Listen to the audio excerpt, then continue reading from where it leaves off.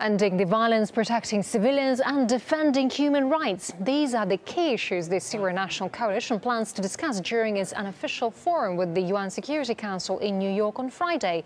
But amid all the declared noble causes, the opposition group, which has no official status, reportedly hopes to open up weapons supplies during a meeting with the US Secretary of State.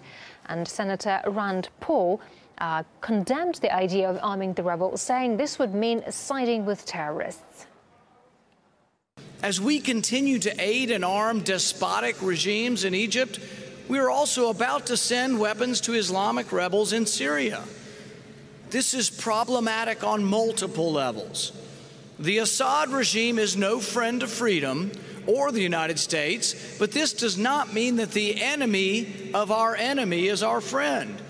There are currently 17 different rebel groups in Syria, including the largest group, al-Nusra.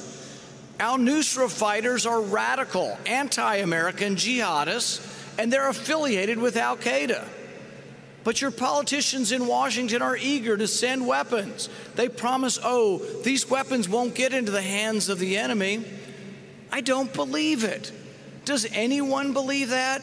How can we ask our brave young men and women to fight against al-Qaida in some countries and with al-Qaida in other countries?